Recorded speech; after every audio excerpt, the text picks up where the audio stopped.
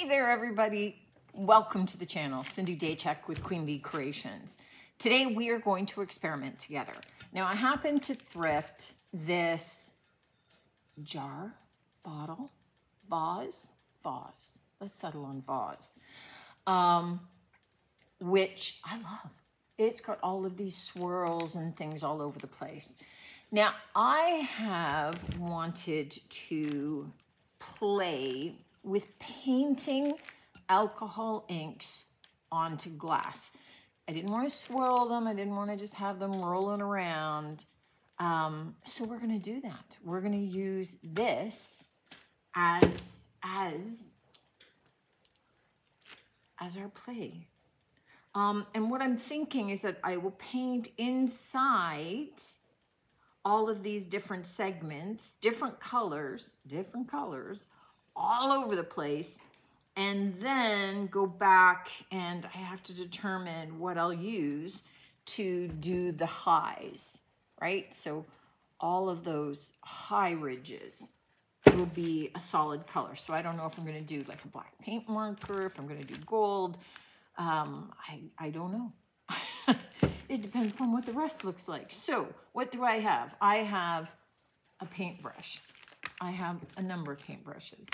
And I'm thinking I need more pointy ones. I have some alcohol off to the side to be able to clean my brush off. And I have some colors, but it really depends upon how they're looking. If I don't like the look of a particular color, I can wipe it away with more alcohol. So there's always that option. Because these will evaporate quickly if I put them out, I'm going to try just doing a little drop of the ink into my brush. All right, you are a very pale color and you're not coming out very well, but maybe I just didn't have enough. Oh, there we go.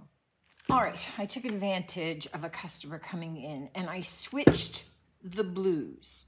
So I went from the turquoise, which was just a little too pale, to stream, which is a little bit darker. And it shows up much better. So what I'm looking at doing is just taking one color at a time. And it doesn't matter if I end up getting, you know, some of my ink up on those ridges. That's okay, because I am going to be covering them with something. But I just want to make sure that I get this down into the lows. And at least staying like this gives me an idea, once it's all painted, of where I have to keep turning it to be able to see where those little ridges are. Under my lights, they disappear. Now, you could, instead of the alcohol inks, I'm using the alcohol inks because I've got it. So you could use those if you have it. And I'm using them because of the translucency. I want to be able to have a light shining through this. You could use the paints designed for glass, right? That are designed maybe for doing some stained glass. Those would work too, because they tend to be, they have like the whole line of translucent ones versus just opaques as well. So I'm not sure how many colors I'm going to use. So I'm trying to spread this out a little bit.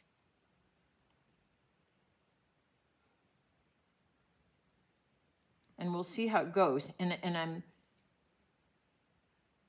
not sure about the number of colors, only because like I was thinking yellows and they might be too pale to show up. Usually what happens with alcohol inks is that the alcohol evaporates and leaves the ink behind on your surface. But if you go and add more ink, you know, like with normal paints, you would do an extra layer to make them stand out a little bit more. You reactivate the ink below and it doesn't allow you to layer on top of itself. So it'll be a little experimenting with colors that show up. I mean, these are dry already, But I'm just gonna carry on with this color. This seems to be the right size paintbrush, so then I'll clean it off and we'll see what another color is that maybe works. I'm trying to spread out the colors a little bit, but also, oh, you join in. Okay, that's not gonna be a good one. All right, so recalling this one.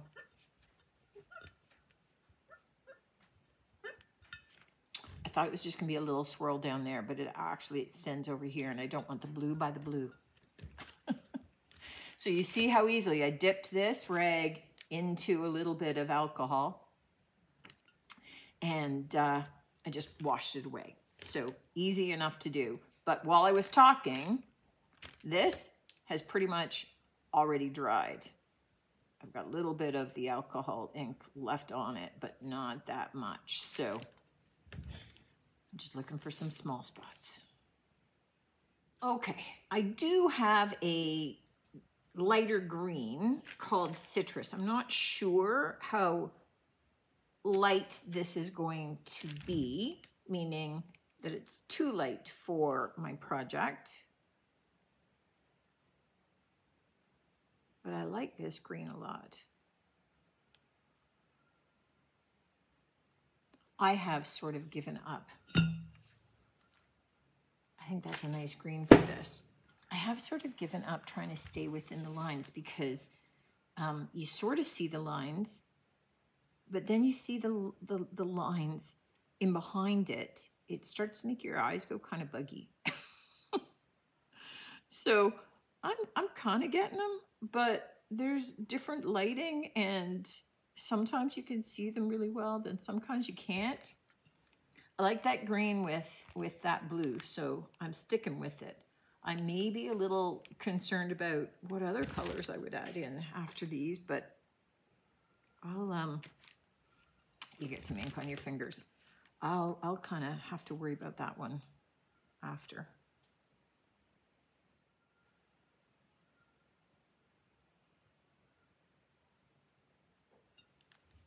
But it's really just kind of painting, letting the colors flow in there.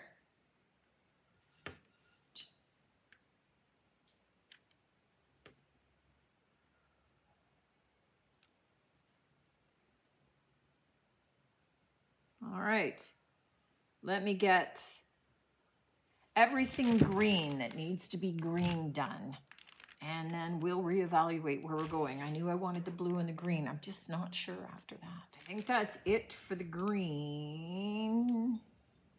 I'm kind of digging this already, actually. I think it's gonna be very pretty. Now, it's gonna be too narrow a top to really be able to get a candle down into there. So what I do envision is dropping in like a strand of those mini fairy lights maybe, right? This one, I'm thinking I'm gonna go Wild Plum, and we'll see how, I don't wanna go super dark. I mean, I have an indigo blue and that kind of stuff, but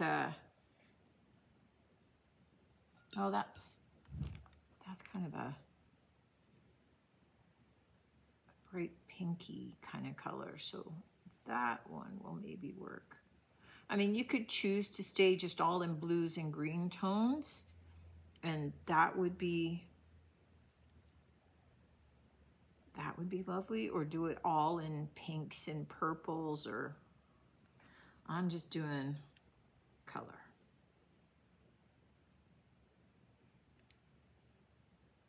And I don't think, if I don't want any color touching itself, I don't think 3 will do it. I think that I'm gonna need a 4th color in there. So we'll see what it looks like with this color merged in there. That's already looking quite pretty. And where else it has to go, and then we'll go. You can see that I'm touching this. It's not coming off because it needs alcohol to do that. but recognize just because it's dry and my hands don't wipe it off doesn't mean that it is sealed. I could just squirt plain alcohol over this and wipe all my work away. Okay, so this is my bottle so far. It's looking pretty colorful. What I've tried to do is just kind of leave a spot here and there that I could add my final color, which is yellow. And I'm hoping it's bright enough that we can still kind of see it. And if I have spots where I have to do two yellows together, then I'll kind of reassess with my other colors.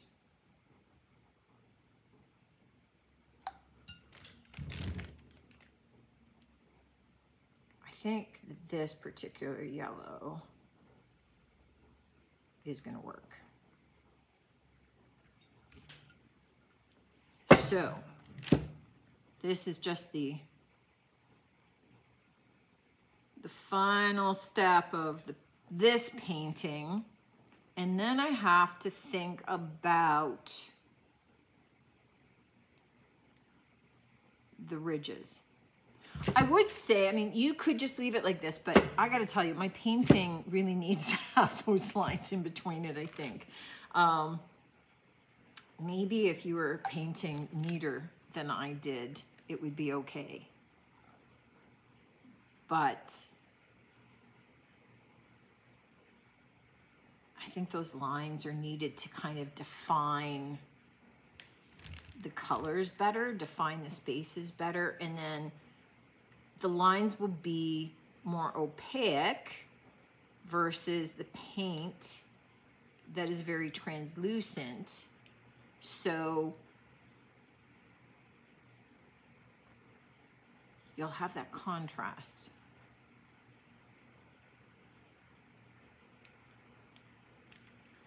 So I just have to decide, and here's where I'm at with in my head, whether I want black lines to define it, which would make it look a little bit more stained glass, or whether I do gold. And my head is kind of leaning to the fact that there's maybe a couple of spots where the lines are kind of thick, that maybe if I did something like black, I could do white dots or gold dots here and there to add another element, because gee, it's not looking busy enough already. So that is some of the thought process in my head that I thought, well, I might as well share that with you in terms of some of the decision making and where some of my thoughts lead me. What I've decided is I'm going to do black, and I'm going to do a black oil-based marker, which pretty much means that's permanent on there. What I have to do is kind of hold this in a direction that I can kind of see those ridges.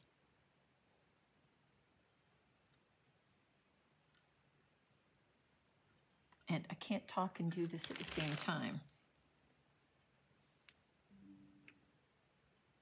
And just kind of paint, where's the little piece that I did?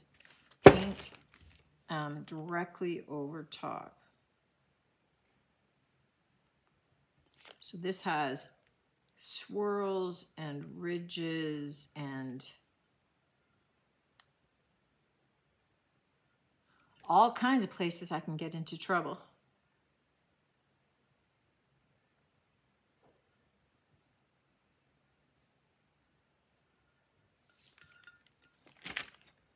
Can you see this here? That's what I'm doing, is just going around all of those details and creating the definition between it. I think that the oil-based marker is the oil-based paint pen is the best way to go, because it's going to stick, and you're gonna get a really clearly defined black image versus like a Sharpie, which is probably gonna give you more of a washed out look. You'd pretty much have to be going over it numerous times. And I really think if I manage to go around once smoothly, I want to be done. I think that I risk messing it up the more times that I have to go around areas. There's some sections, and I'm just doing one right now, so I'll show you. There's some sections where lines converge, and they are definitely creating a thicker area, almost like in a Zentangle area, right? Like here, you see those spots? So I'm just gonna watch for those and try and go around everything and get that all outlined and drying. Once the oil paint is dry, then I will seal everything, but I'll come back and I'll talk about sealers. And for this, it's going to be a spray sealer, but definitely it will need to be sealed because this alcohol ink is still live. If I just spritz it with a bunch of alcohol, all that ink would wash away. So it still needs to be sealed to be able to create a barrier for that happening. All right, that might have been a little messy, but this is the finished little jar. The oil paint marker was a good idea because it dries kind of shiny looking. Now, so I like that. I like that contrast with it. I have this fairy light, which is for bottles, so that it's got kind of almost like a cork top, but this is a big enough opening. So come on, you.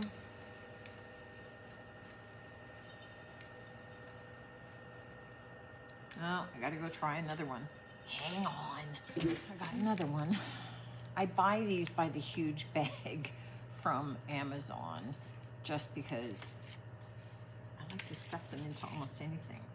This will work great because there's a lot of it. And when it comes to turning it on and off, I just really have to dump it out the top. Okay, go in there. Right? So I can just turn this on and drop it down there and have lights going. Then I can just pop it out and turn it off. Not a problem. Hard to see the lights right now because it's light in here. But to finish this off, alcohol inks are susceptible to UV rays. So if this is something that you were going to put maybe into a windowsill, what I do have is Krylon UV protectant. It's an archival spray. I use this on any of my paintings, right? So it's just a light coating of this to seal it from UV rays, and then I will use a Krylon triple thick crystal clear spray. Oh my gosh, this is probably why this is broken. I can't get it off ever. Okay, well, I'll just spray this on once I can get it open. You get the idea. So let me know how you think this turned out. I love the look of the alcohol inks on the glass. Really translucent, more so than the glass paints. I was trying to think. The PBO, however you say that. Okay, I can't stop fussing. I will get it. More so than the Pebeo glass paints. This has fewer streaks. It's a lot smoother looking, a little bit more finished looking, and I'll drop in a link for the pen that I used for the oil marker pen. I think I just got it at Michael's though. I'll see if there's a link to somewhere else. I love this. You know what? It was cute with the swirls and the clear glass, but you know what? We just have to zhuzh things up. And I think that this just makes a beautiful colored accent, certainly with the light shining behind it. If you've got a bigger opening on yours, and you can do this with anything. I mean, you can paint your own designs on. You could look for anything with any kind of a pattern. This one just happened to have all of those raised swirls, which lent itself to this particular project. But let me know what you think, guys. It's just a little bit of painting. The painting the raised areas was a little bit picky, just because it was easy if you went too fast to slide off. But that paint pen did wipe off if you did it right away while it was still wet. If you left it to sit, well, then it was permanent. And I don't think it needs anything else. I think that doing gold or white dots or something like that would just be overkill. So, you know, sometimes enough is enough, and this is enough. Thanks for tuning in. Let me know what you think. I'll take some clearer pictures of it. Maybe I can see if I shut off the lights how dark it is back here, and we can see what it looks like. Look forward to seeing you on the next one. Until then, take care.